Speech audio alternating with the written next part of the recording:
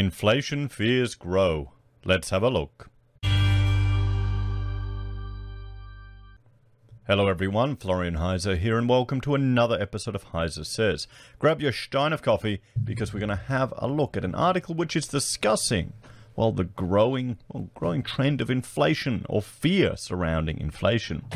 What it means that everyone is talking about inflation. So before we do that, I thought we'd have a look at just the inflation or the trends that are occurring on Google search for inflation. Now this is worldwide and you can see it has definitely grown and it's definitely peaking compared to recent times. Now you can see the different regions. Some African countries, unsurprisingly, are worried about inflation. Some South American countries are worried about inflation. The US, Canada, Mexico, most of Europe, Australia, everywhere. But China, it's not even picking up in China, but I guess you've got to understand these are English search terms. So it's still there in Russia as well. Now, if we have a look here, these are related queries with regards to inflation. You know, cost inflation index for financial year 2021. Inflation rate for South Africa, 2021. We have a jump back here. We can see South Africa is getting a bit high. I haven't looked at what the rand conversion rate is to the dollar. Last time I checked, it was like 8 rand to the dollar years ago, because we have family in South Africa. The 2021 inflation rate, it's a breakout. Talks inflation 2021 4,200%. Inflation 2021 in Deutschland 3,800%. So you can see all around the world, more and more people are worried about inflation. We've looked at these trends in previous videos for how to buy gold, hasn't ticked up. How to buy silver, hasn't ticked up. How to buy Bitcoin, how to buy Dogecoin. To the moon, everyone.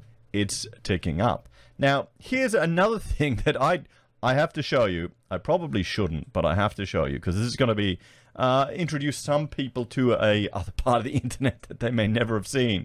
Now, I looked at this related topics. Well, what does Sonic the Hedgehog have to do with inflation? You know, exchange traded funds. Okay, that's interesting. That's up 170%. Hedgehog or hedge, not hedgehog, hedge. That's up. Okay, commodity, inflation hedge. Those are all up. So all of these make sense, but this Sonic the Hedgehog video game series up 1,350%. Just I typed that into a incognito, so just type that in, and I wouldn't suggest you do it at work, guys, because there's a whole other world of the internet that you may not have been exposed to. So yeah, I thought that was quite funny. There was like a video game, an inflation game with the Sonic characters that someone did a playthrough, and the playthrough is hilarious. The video game is a bit disturbing. So, the more you know, guys, the more you know. So let's have a look at this article, everyone. So what it means that everyone is talking about inflation, the morning briefing. So inflation risks are priced into the market. Everyone is talking about inflation. We've seen that. We've seen this trend data. Normal people are. And of course, that includes investors. According to Bank of America's monthly Global Fund Manager Survey published last Tuesday, higher inflation is now the consensus. And furthermore, inflation is now again the biggest risk for markets, as initially identified by 35% of the survey's 194 respondents, who manage a combined $592 billion worth of assets. Translation: investors are worried about inflation. We can see here inflation and bond tantrum, coronavirus. This is the evolution of global FMS biggest tail risks. We can see what they're saying. Trade war, president election, quantitative tightening, political populism, China hardlining, geopolitical crisis, China hardlining, fiscal cliff, and EU sovereignty funding. So it shows you what it's just all changed, what people have worried about now. We're inflation. We haven't seen it for some time. But if investors are broadly concerned about inflation, it suggests stock prices are likely already reflecting these risks, and investors have discounted or priced in inflation risks into the market. While it may not be a perfect analog, it's worth considering what happened during the early stages of the coronavirus pandemic. In March 17, 2020, Bank of America's Global Fund Management Survey identified coronavirus as the biggest tail risk, and it remained on the top of the list for the next 10 months as data consistently and persistently reflected an economy in a state of emergency. But the S&P 500 bottomed on the 23rd of March 2020. In other words, the market had priced in the coronavirus recession and discounted the pandemic's worst financial impacts by mid-March, but this risk still remained the consensus worry among investors for another year. The threat of inflation is the most known risk in the markets right now, and so investors should consider the likelihood that the downside of inflation has been priced in. Unlike recent cycles, we acknowledge that inflation tail risk is higher and that inflation data could get hotter before normalizing, JP Morgan's Dobrovac Larkos-Barrios said. The outcome, at the same time, is getting increasingly priced in, as essentially every investor we have spoken to in recent weeks is well aware of this backdrop. According to Google, search interest in inflation is at an all-time high. The University of Michigan's recent survey of consumers revealed sentiment got dinged in May due to unusually elevated concerns about inflation in the years to come. On the corporate side, a record number of S&P 500 companies have discussed inflation on earnings calls, as executives just can't stop talking about higher costs. Whether or not inflation actually becomes a major problem for the economy will only be known in hindsight, and despite folks arguing that recent upticks in prices represent transitory concerns and reopening quick, this debate is likely to rage on for months, especially as high-profile skeptics sound alarms. None of this is to say the economy won't take a hit soon should hotter-than-expected inflation come to fruition, but the stock market may look past this event if it does indeed arrive as investors look towards a better future. Also remember what we often see: stocks rally when things are terrible. Indeed, we just did. So, if we have a look here, what is the outcome for this? What are the solutions? And the questions I've put to the viewers is, are you worried about inflation, everyone? I did a poll asking people if they're worried about inflation.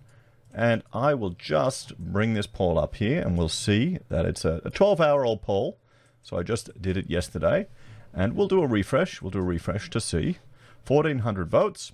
79% of viewers, or people just randomly getting this poll appearing on their mobile, said yes, they are worried about inflation. 10% said no, any inflation is transitory, and no, deflation is coming. So 11% think they're not worried about it, and we're actually heading into a deflationary environment. Now, let's look at some of the comments. Our fiat currency is deflated. I've been feeling it lately, according to Corey. Printing fiat currency to inflate the debt bubble and covering the distressed sales using eviction bans and mortgage deferrals. Free for not working and spending on products and services, creating inflation to bring in more revenue for government taxes and other fees. Nixie Moog, inflation is the issue but not the concern. Interest rate hikes are the concern. Raj Blake, if you think that dumping 30 trillion into the world's economies in less than a year isn't going to cause inflation, I have a treasure map I would like to sell you. So I'm sure you can all message him for that treasure map, guys. Valerie K. If things were rosy, YouTube and other media would be void of so many channels on how our inflation future actually sucks. Well, yeah, I mean, negative news is what attracts people. People are looking to it. I find in some ways people seek out just their bias that they're looking for. They want confirmation bias. That's the danger with social media. You can get into, or even any of these echo chambers. You can just search for the things that validate your position. It's something I'm trying to appear as and be as balanced as I can to try and look at both sides. You've got to worry about that concern. That's one solution I would suggest, is to make sure you've got a diversity of methods to protect you from inflation or deflation. Don't put all your eggs in one basket. Trojan the dog, hyperinflation is just one step away from a comet strike or super volcano when considering civilization-ending events. I sound like an old person, but honestly, there are issues with pay. Cost of living has gone up a lot in 10 years. For me, I make decent money, but don't be fooled, I do decent hours. I make double what most people do, but also work twice and many hours. Simple maths. But people think I'm well off or had handouts. They don't see the constant hard work. Not everyone wants to work these hard hours. So even for me, making good money, the costs are getting out of hand. We are scaling back our business to be profitable. As we find, as we grow, due to the nature, we profit less. I've noticed that too. I remember one of the first things I spoke to when I was a student working for an architectural practice, the boss told me they didn't really make any money going from, 10 people to 30 people. It was just more overhead and hassle, just that growth. So you got to get in that sweet spot. I was talking to a mate of mine. I actually had it appear on my phone, his rent's going up 150 a week. So he's moving. And I want to do another video just looking at the inflation in rent. And that's just driven by a lot of Southerners coming up here to Queensland. It's just going crazy, everyone. So, King Billy, my overall shopping has increased by $30 at the moment. But I get the feeling that it's going to get worse. The value of the dollar is becoming less valuable. Well, we recently bought another half beast of beef, and it's gone up. It has definitely gone up in price. Now we're still I think $1 cheaper per kilo than what we were paying at the posh butchers. When we first started doing this a few years ago, buying meat and pork, we went to the butchers above our shop. And they were, a trendy butcher. So it was all a little bit more expensive there. So we're finally catching up to that price with the more cost-effective butcher we're going to at Rockley. So, don't worry, mate. You guys are now being led to believe the inflation is coming. But in fact, there is no inflation at all. You're completely suckered in by the banks. Well, I don't think I'm noticing meat prices are going up. People are noticing rents going up. Petrol's going up. That's kind of inflation.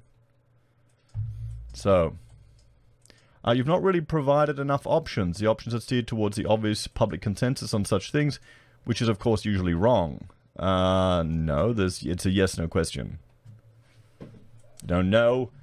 It's only transitionary. It's going away, or no, deflation's coming. Maybe you don't understand the question. So, Yogi Bear, if we keep subsidizing childcare and not counting land value, then we can keep hiding inflation. Well, yeah. Andrew is more worried about the authoritarians in this country, to be honest. Yeah, well, that's seems to be growing. It's a growing trend here in Australia. Stuff costs more, and it's the stuff you like. Thanks, Team Heise. From Steve. Well, here you go. Edited 3 months ago. Very interesting question. It's like asking, are people going to get fat from lockdowns because of restricting movement? And having cheap fast food delivered available, or skinny people because people will be cut off from Centrelink after the great stock market and housing crash in history. What is our health and wealth heading? Right at night, the universe is expanding. We live on a planet with resources that are not expanding. Well, yeah, technically they are, because our ability to access resources is expanding. There's a lot of resources that we can access now that we couldn't have in the past. Even just the increase in the value of gold and silver and iron ore means certain parts of a mine will become feasible that won't. So it does expand. The alarmists will claim that the Earth is so finite and we're going to use it all up. Guys, there's a lot of it there. Okay, we'll be fine. Don't worry. Don't panic. Here we go. Babe and Bye. Can't seem to recall any general angst about inflation during the mining boom, other than from the RBA, but it was certainly present then. Current inflation is mainly in asset bubbles, which will unwind by themselves, and supply chain related, which will work itself out. Our biggest concern at the moment is how much Main Street banks have lent out recklessly, Main Street as opposed to Wall Street. And Daniel Andrews worshipper doesn't really worry about it. Let's have a look here. Anything else? House prices will go up no matter what. Watch Mike Maloney's Hidden Secret of Money, Episode 7. A big deflation will force government to go huge and give us that much money we will all spend up like never before, then watch the inflation. I mean, that's a good series that I recommend you all check out. And what else here? I'll just skip through a few of these. Define inflation. I think it's worthwhile dumping fiat for real stuff sooner rather than later. Depends on how it's being measured. Well, yeah, that's true. That's true. All this money printing is going to come back to hurt us badly. You can see inflation in everyday life, but it's only a matter of time before it blows up. So, once again, guys, most people, at least who've answered this survey, 79% are worried about inflation, 10% say it's transitionary, and 11% think deflation is coming. Now, you've got to understand, this 1,400 people, it's a decent number of respondents. You'd be surprised how few people are surveyed on a whole lot of polls around the country that get reported in the media. But sure, we can't control this for location, but we're talking about this from a worldwide perspective anyway. So there we have it, guys. Are you worried about inflation? As always, thanks for watching. Please like, share, and subscribe to the channel. Let me know your thoughts and opinions on this one in the comments down below. If you're a fan and enjoy the content I create here, there are a few ways you can support us. You can join us on YouTube or Patreon. Sign up for SelfWealth or Stake. Use our affiliate links at Amazon, eBay, Independent Reserve, or AussieBroadband. Buy a merch from HeiseSays. Use Gold Pass from the Perth Mint, or support us via PayPal. Take care. Have a great day. I'll see you next time. Bye for now.